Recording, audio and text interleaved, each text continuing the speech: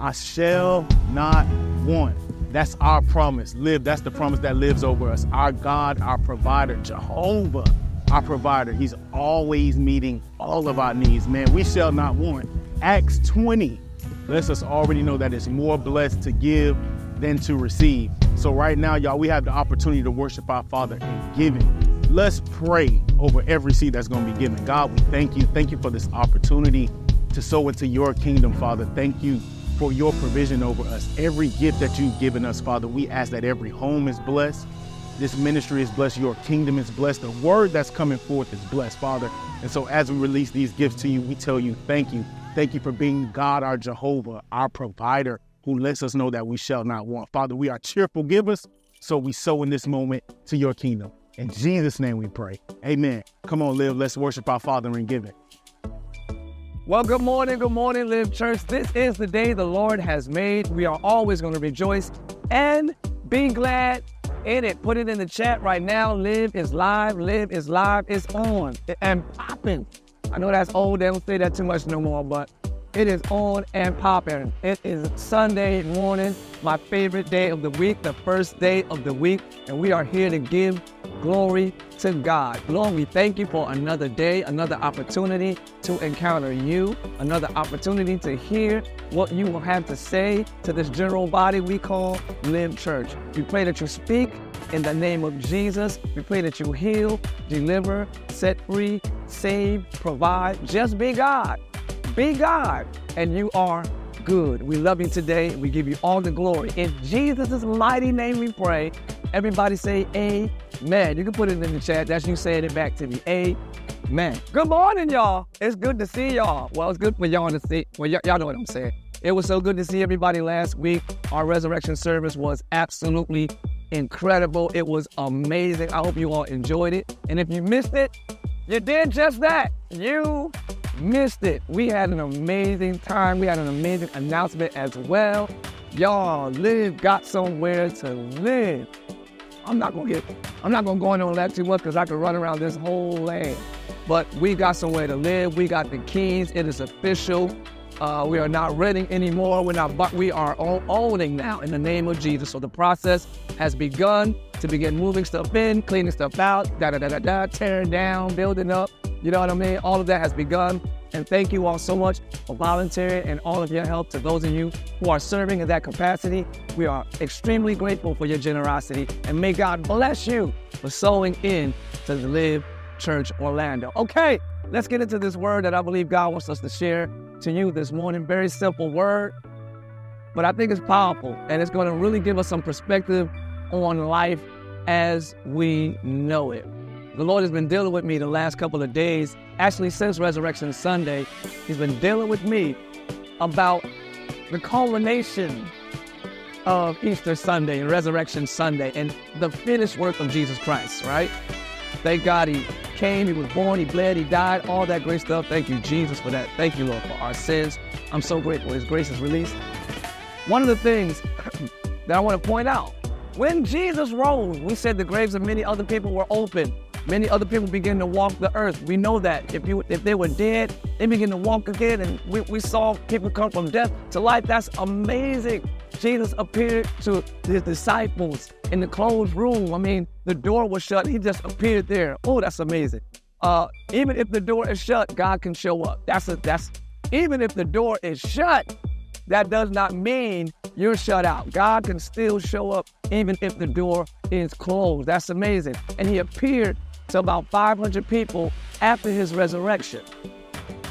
One thing I want to point out, y'all, this is what God is dealing with me about. When he rose, they said his clothes was folded and the napkin that was about his face was folded.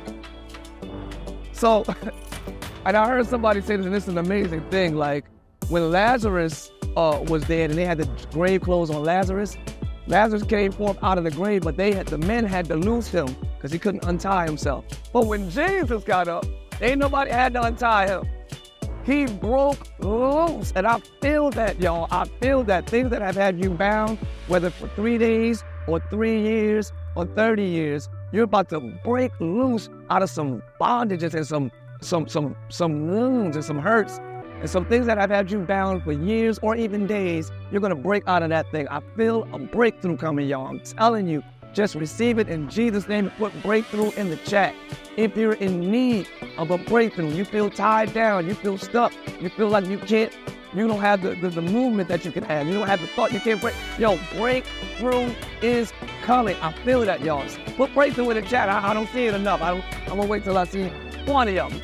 Breakthrough, breakthrough, breakthrough, breakthrough. He's the Lord of the breakthrough. He's the God of a breakthrough. When you hit a brick wall, that's not it. He can break through. He is the God of the breakthrough, and I feel that coming, y'all. Feel it coming. He put the napkin that was about his face, and he folded it, and he put it down.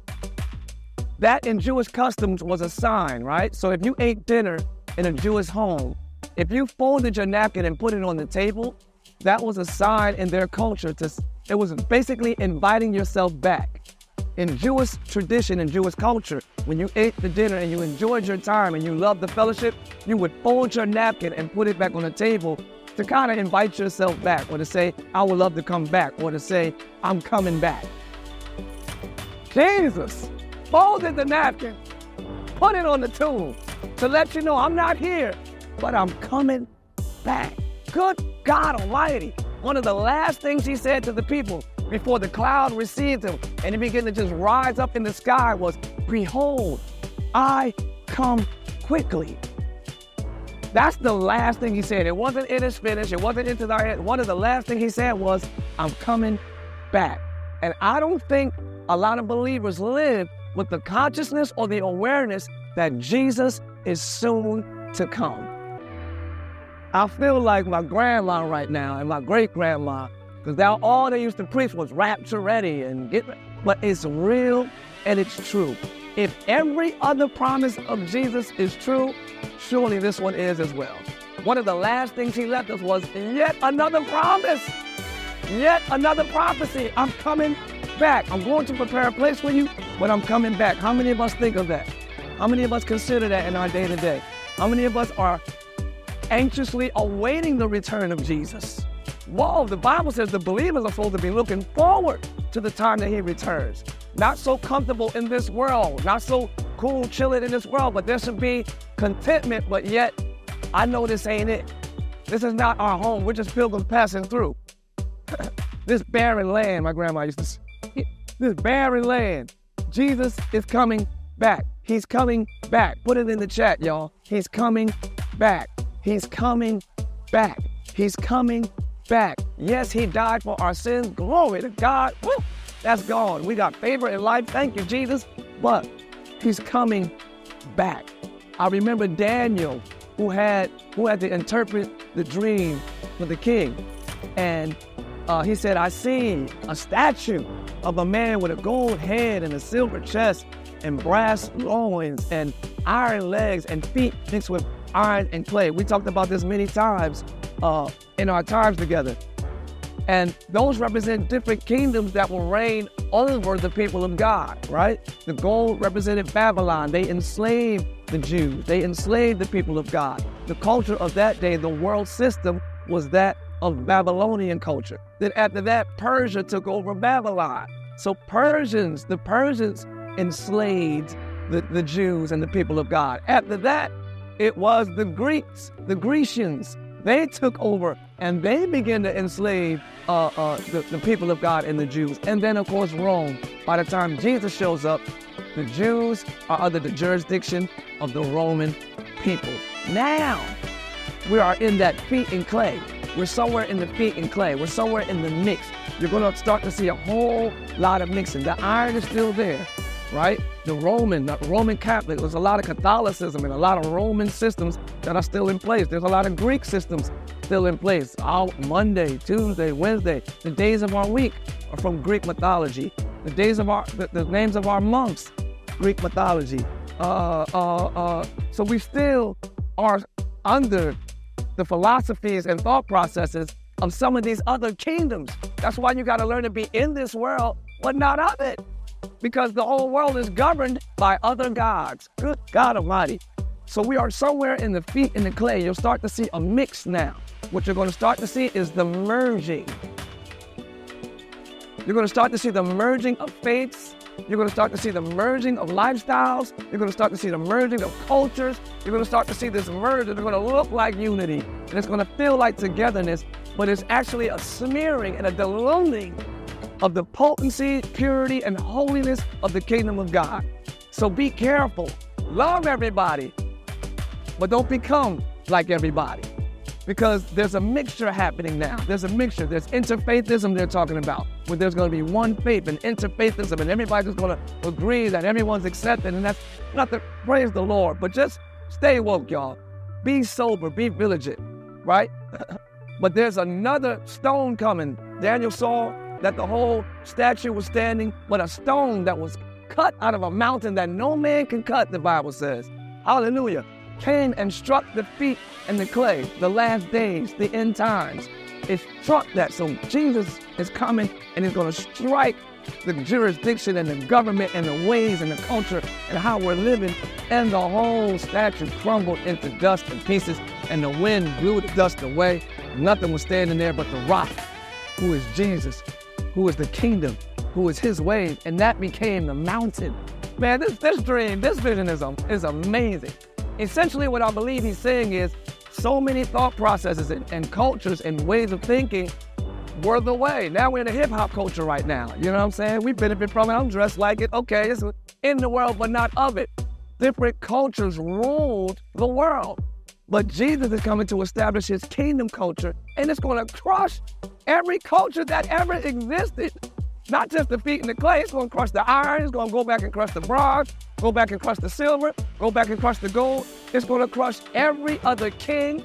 Hallelujah. Every other dominion, every other kingdom that ever existed. Jesus Christ is going to take his rightful place on the throne, and he's going to run the world again. Before that happens, let the rock crush the throne of your heart. Before this happens outwardly, it should be happening for the believer inwardly. His way should come and crush the Johnson's way. How I used to live, how I used to think, what I used to believe. That rock should have been hit you. If you're the believer, this should have been happening in your life. Has it happened to you? Have you been crushed? Have your ways been crushed to smithereens by God's way? Has he totally blew up your spot? Did you totally think, oh, I thought this was right? But that's totally wrong. If you haven't had that moment, I almost question your salvation, because he brings us out of darkness into light. And if any man be in Christ, I feel like running across my property. He's a new creature. All things are crushed, and all things are become new. Every crushing is not bad. Sometimes the rock of God got to crush the stubborn heart. Sometimes the rock of God got to crush our stubborn habits. Sometimes God comes and crushes the old you so he can establish the new you in him. Let him crush you. Crying over relationships, it's okay. We've been men do it for a night. Let him crush you. Crying over lost opportunity, that's all right. We've been men do it for a night. Let him crush you. Crying over what you thought you should, let him crush you. Let that heart be broken, because he's only breaking it to build it back up stronger in him. Hallelujah. He said, I'm coming again. He's coming back. And I've just been thinking about that. I've been living with that awareness for a little bit. Let me give you a couple of scriptures, right? The last days will be like the days of Noah. We know that.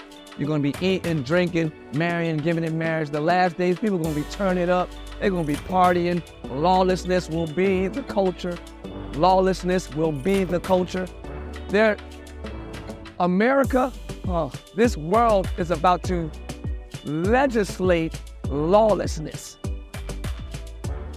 They're about to make lawlessness legal. Do you understand what I'm saying here? Are y'all trying to feel me right here? What I mean by lawlessness is against the laws of God, right? Outside of his laws. They're about to make that legal. So it's going to be like the days of Noah. They're going to be eating, it's going to be chilling until the rain starts falling. And they're all going to be like, oh my goodness, it was true what they were saying. Them Christians was right. Lamb was right. Grandma was right. But it's going to be too late. Don't let it be too late for you. And anytime you speak a warning, it's not for fear, it's for wisdom. Because fear and wisdom are almost twins. Oh, y'all excuse me. I'm trying to, not the scary fear, but that fear emotionally, sometimes it's necessary for wisdom. Otherwise, you'll put a knife in the socket. Otherwise, you put your hand in the alligator's mouth. So you gotta be like, that thing could take me out. That's the fear. The wisdom say, I ain't messing with it. So fear the Lord. Yeah, because he's the only one that can take you out. So wisdom says, serve him. So wisdom and fear are kind of the same. I'm not speaking fear of your life, guys. I'm not giving us the spirit of fear. But he does say, fear the Lord. And he says, fear is the beginning of wisdom. Y'all playing with me this morning. Fear is the beginning of wisdom. So you need to fear, respect, or honor something to the point where you adjust your behavior. That's supposed to happen with your parents. Boy, if you don't, my dad used to just hold his hand up like this. I didn't know if he was praising or about to hit me. I ain't like going to church with him. Because I feared what he was able to do with that right hand. So it made me or helped me adjust my behavior, my attitude, my thought process. So sometimes God allows some crushing to let you know, all right now, I love you and I'm your father, but I don't play and I mean what I say. To bring us in line, to get us in order in the name of Jesus. So they're going to be wilding out. Lawlessness is going to run, and then that rain going to start falling. And everybody's going to get caught out in the rain. Don't get caught in the rain. That's good. You can write that in the chat. Don't get caught in the rain. Noah preached for hundreds of years, rain is coming. Nobody believed it. And it's okay. I think it's okay to not believe it. But to mock it, that's another thing. Like to make Resurrection Sunday this year the day of transgender visibility was not a wise thing. To mock that, and I know it's about March 31st. It's not about Easter Sunday or Resurrection Sunday. It wasn't about that. It's about the date, March 31st. But it just so happened to fall on. You understand what I'm saying? So I felt a little mockery in that. So it's one thing to be like, I don't believe it's going to rain, but to mock it, oh, that's a dangerous place. I'd rather you not believe in God than to mock him. It's a dangerous place. 2 Timothy says this, y'all. Let's go into it really quick. 2 Timothy chapter 3, verses 1 through 5, and I'm almost done. Give me 10 more minutes. I hear y'all laughing in the chat. Don't do that. 10 minutes. Don't do that. All right. 2 Timothy says this. You should know this, Timothy, that in the last days, I'm reading from the NLT version, in the last days there will be very difficult times. Or the Bible says perilous times shall come. Hard times are going to come. Well, why is hard times coming? Because the government going to shut down again? Because people going to start killing and murdering? Because there's going to be all types of sicknesses and disease? Why is hard times coming in the end? Timothy, tell us. Oh, I'll tell you. For people will only love themselves and their money. So times are going to get hard because people are going to love themselves and their money. Why times going to get hard, Timothy? I can't tell you. They're going to be boastful and proud, scoffing at God. That's the part I'm talking about. They're going to be disobedient to parents and ungrateful. These things makes times hard. These things makes the days perilous. If you're disobedient, if you're a lover of money, and you love yourself, all that stuff, you make life hard for yourself. Ungrateful, they will consider nothing sacred.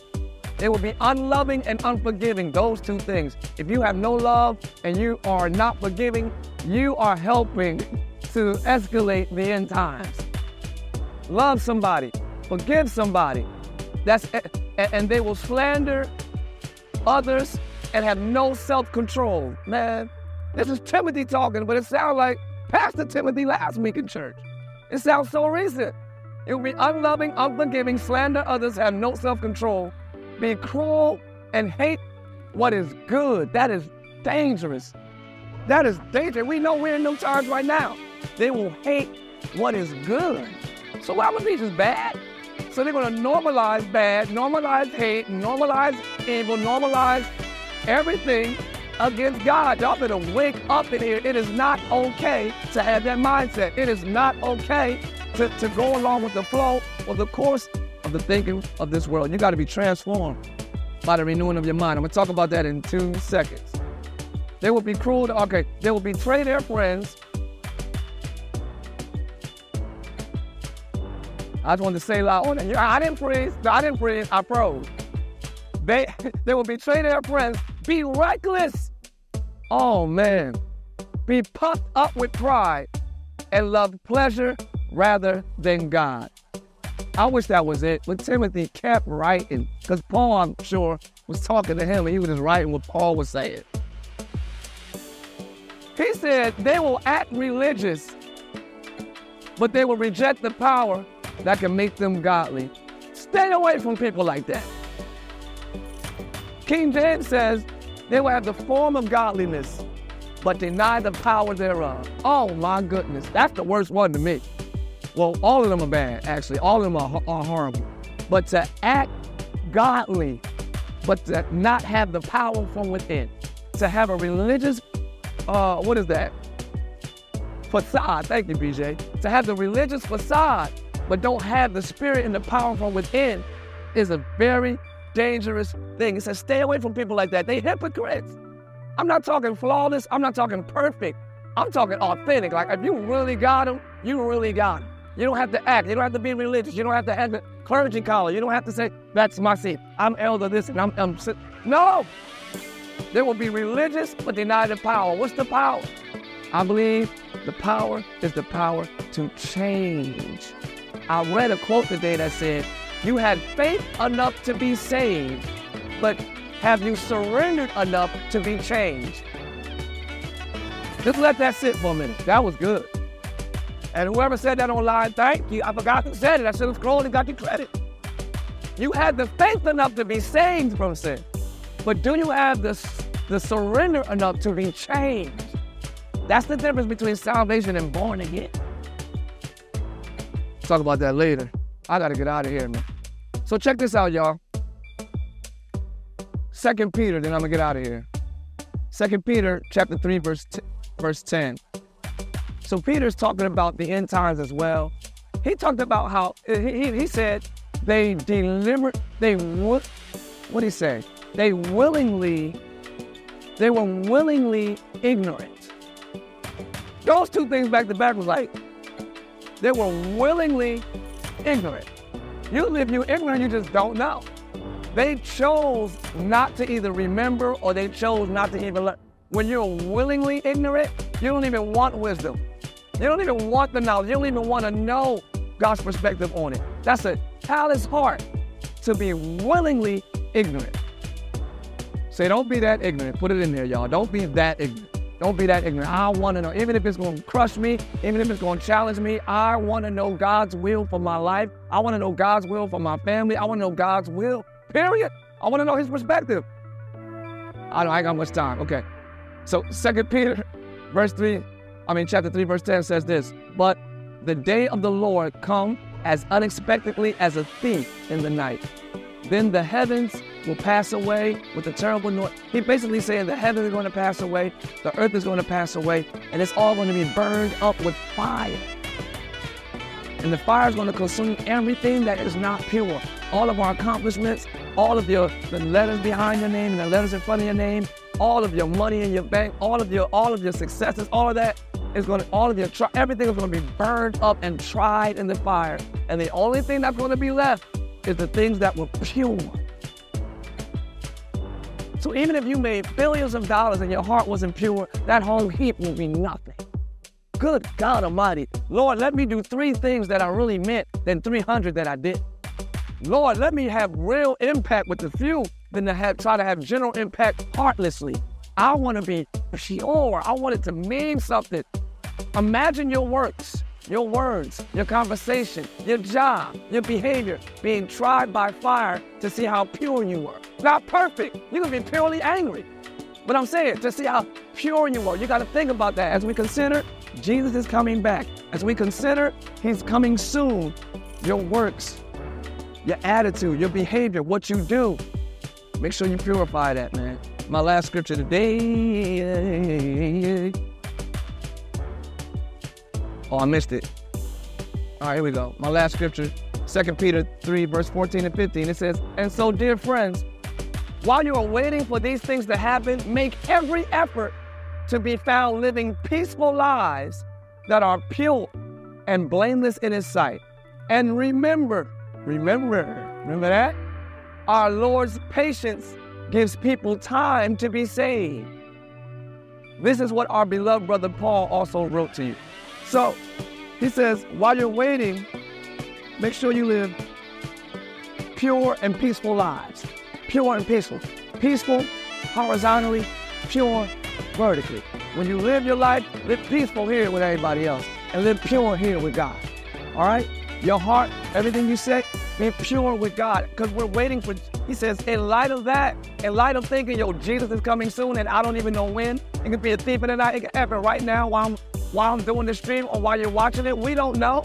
He can come back at any, so with that in mind, live peacefully with everybody, stop arguing, stop all the backbiting, stop all the nagging, stop all the going back and forth, stop all the starting trouble, stop all the getting smart, stop all the sarcasm.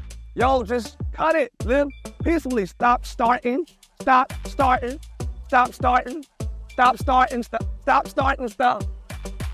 Peacefully. Live peacefully and purely. Purely. Lord, purify me. I'm sick of doing things with different intent. Purify. So peacefully and purely. Purely. As we await the coming of our Lord and Savior. And the last point that I love that he said, God is patient so we can be saved. Good God Almighty. He's not slack concerning his promises. That's what 2 Peter was saying. I'm going to keep my word, but I'm taking my time because I want to give you time to change. I want to give you time to be saved. I want to give you time to get better. Because if I kept my word right now, you wouldn't even fall under the blessing side. So God's patience is an extension of his mercy. Good God. God is not soft. Everybody who's doing evil, they're going to get theirs. But they ain't got it yet because he's wanting them to change. He's having mercy. Even the one you hate, God ain't get them yet because he wants them to change and be saved. My dad used to always say, plan as though you'll live forever, but live like he coming tonight. There's amens all out here. Y'all can't hear them, but they said, put that in the chat. Amen.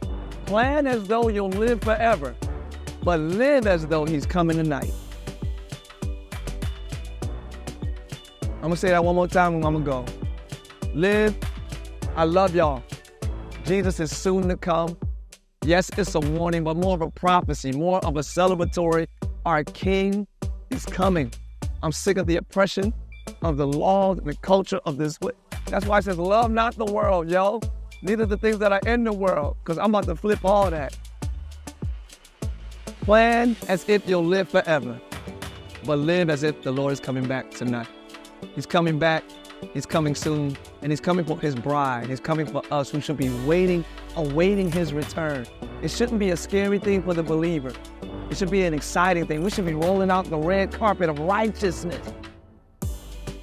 Whoa! We should be rolling out the red carpet of purity with our lifestyle, with our conversation, with our thought process. That should be like, even so, come Lord Jesus. We're anxiously awaiting the return of our King of Kings and Lord of Lords. He is Jesus, and he is Lord. We love you today. We're excited about your return. We're not so tethered in and with this world that the thought of you returning scares us or disappoints us. Oh no, I want to get married first. I want to do this first. I want to do this. No, you coming back is our greatest anticipation while we're alive. Hallelujah. Lord Jesus, prepare our hearts, and we receive your return with praise, worship, sanctification, purification, all the fruit of the Spirit, Lord. Help us be ready, be blameless, be without spot or without wrinkle. Amen. Liv, thank you so much. We love you permanently. Thank you for your giving. Thank you for your generosity. And as always, we cannot wait to see you again face to face in the presence of our God. Be blessed. Families, be blessed. Until next time, the Lord is with us. Therefore, we will not fail. Live.